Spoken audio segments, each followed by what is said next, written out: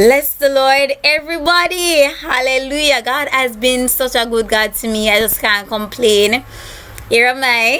After like a couple years back, a couple years ago, I said that I wanted to be on the internet and so forth. So here am I.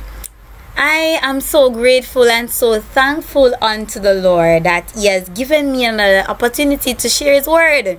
And even to share my testimony, because greatest thing is a testimony. You know, sometimes we have the word of God. Yes, indeed, we have heard about those in the earlier days, how they came through and they were victorious. But we must have a testimony as well about the goodness of God.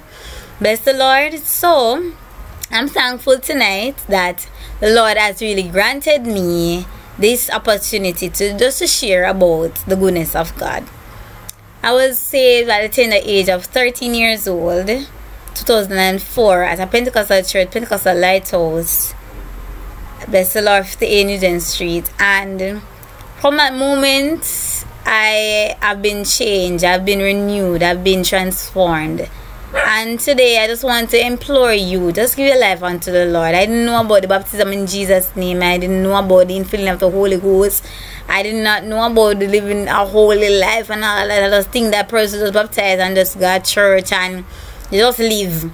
Bless the Lord. But tonight, I can say that I am a blessing to others because I was blessed by the hand of the Lord. Bless the Lord.